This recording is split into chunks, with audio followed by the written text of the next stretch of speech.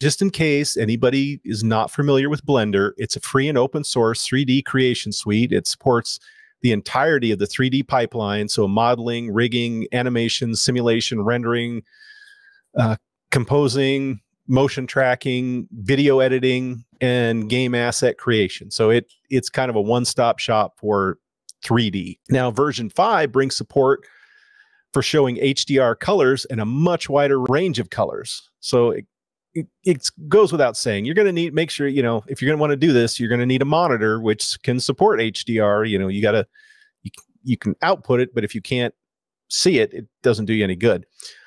You are also going to need to be running Wayland and the Vulkan backend. So this is another switch to Wayland that Blender 5 is not going to do you a lot of good on X11. There's a lot of focus on color for version 5 with a lot of different parts of the program supporting HDR, wider color palettes, and HDR is supported in both static image and in video.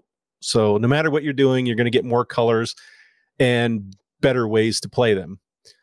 They've done things like revamp the curves drawing feature, which supports the new curves object type. And there's a new geometry attribute constraint. There's a new cylinder option for displaying curves, which allows for rendering thicker curves, and you won't have them look like a flat ribbon.